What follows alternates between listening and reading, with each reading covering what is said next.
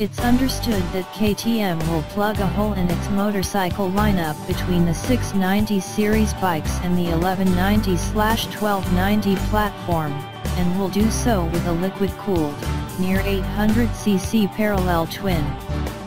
These spy shots reveal a mid-sized Duke in testing near the factory, and a closer look reveals a compact engine with stacked gearbox and a wet sump oiling system, which is notable given that KTM's design preference is for dry sump engines in the larger displacements.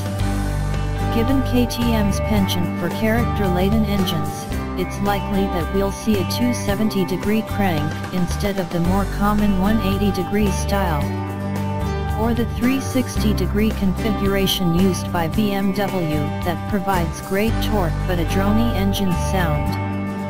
A generously sized radiator hints at a lively amount of power, probably more than BMW's F800 twins.